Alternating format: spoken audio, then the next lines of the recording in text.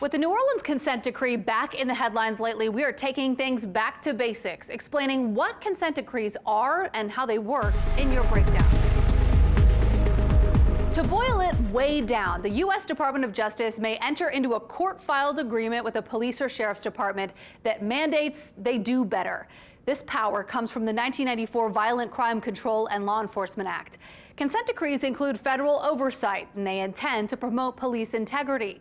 Some say they're an effective tool to reform troubled departments. Critics say they're an expensive waste of taxpayer dollars and a burden on departments. The history of the New Orleans consent decree starts in 2010, when former Mayor Mitch Landrieu asked for the DOJ's help in transforming NOPD. The investigation found a pattern of unconstitutional policing, federal law violations, and excessive force.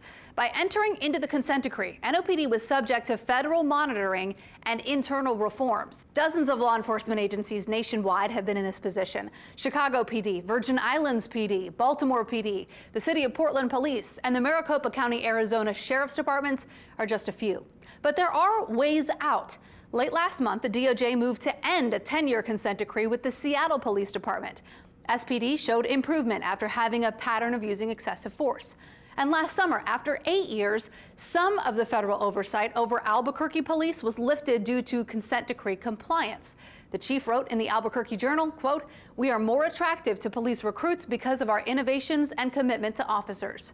Here in New Orleans, the mayor and some other leaders want out of the agreement. And while NOPD has progressed in some areas, federal monitors say other areas still need work. The hope for both sides is that when the feds give back the reins, a reformed department stays that way.